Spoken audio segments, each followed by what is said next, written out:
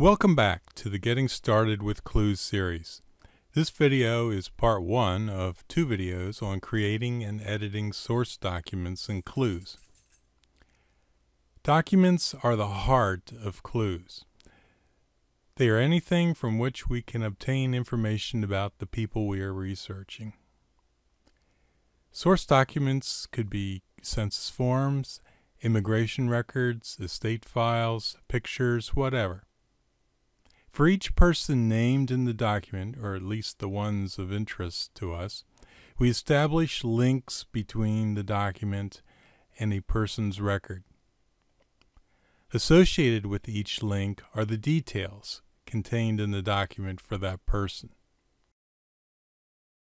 In Clooz, information describing the document, such as title, author, identifying numbers, and the like, is saved in a source record. The content of the documents, along with specific page and line references, is saved in the document and document details records. Each source in Clooz can be associated with more than one document, depending on how the document was defined, and each document can be linked to one or more persons.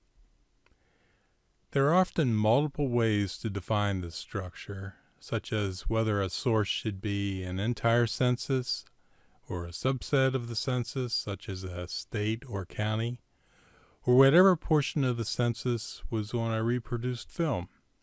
The decision is left to you. Personally, I follow a practice of establishing one document in my Clooz database for each census enumeration district, and one source record for the entire census if I used an online database. If I had used a microfilm to view the census, then that microfilm would be the source. I find this best fits the way Clooz works and avoids duplication of data entry. When making your own decisions on this, keep in mind how the Clooz source and document records are structured.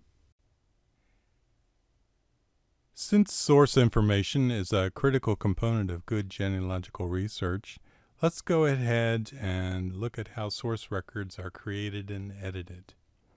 Clicking on the Source button in the Explorer bar brings up a list of all the sources within the database on the main grid. In Clooz, sources are organized into 8 categories, listed here below the Source button. Clicking on one of these types brings up a blank form for you to use to fill in the source data. Pick the type that best matches your document type. I'm going to close this, and as an example, let's look at a source that's already been created for the census document we saw earlier.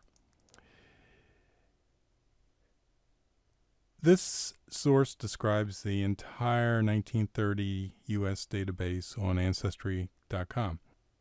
I can associate it to any document I create based on data taken from this census using Ancestry.com. If I used a different provider for getting the census data, a separate source would be needed. The top half of the window has 2 tab pages containing all the source information. If you own a physical copy of the source, its location in your library can be recorded here. We'll see where to put digital images or files in a few minutes. You can formulate your own name for the source as it might appear in various Clooz lists of sources. This could be different from the source title, which should match the item's title exactly as you saw it. There's an option in the Options window under the Edit menu which controls whether the source name or the source title is used. I'll jump out of this source quickly to show you that option. We click on Options and then click on the Sources.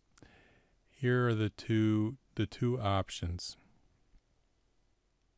If I wanted to change the setting to my custom name, I would select Source Label, but for now I'm just going to leave it as is.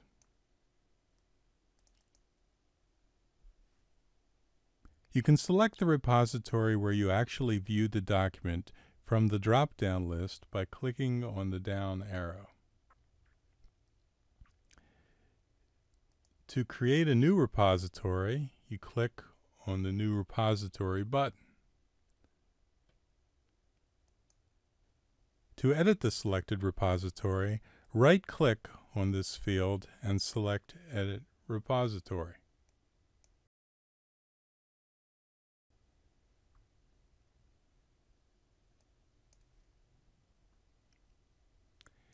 If we wanted to leave the repository blank after previously making a selection,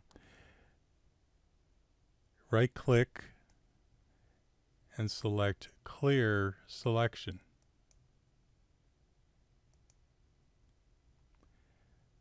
I'm going to reselect what I had. The second page includes fields to enter identifying numbers and publisher details. Note the credit line where you can include information about the source of your source, if the source you're using has republished data from another source. The bottom part of the window contains 3 tabbed pages.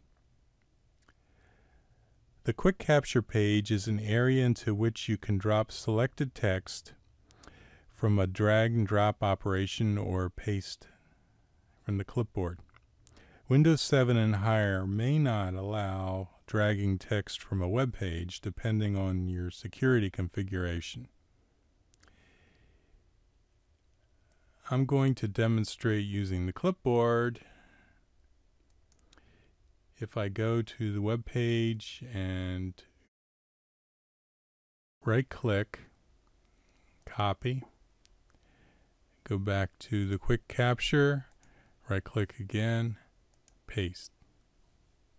This is a quick way to gather some of your source information, hence the name Quick Capture. The Digital Files page allows you to attach internet addresses or URLs to the source as well as digital files. You can also attach URLs and files to documents. So I will demonstrate file attachments later in part 2 when we talk about documents. There is one tip I'll give you here, and that is if you select the main search page, in our case for the 1930 U.S. Federal Census, on your online provider site, you can just drag the URL into this area by clicking on the little icon at the beginning of the address field, holding it down and dragging down to the digital files area, and then letting up on the mouse button to drop the address. So if we want to return to the website to do another search for the 1930 U.S. Census, we just click on the View button and it will call back that search page.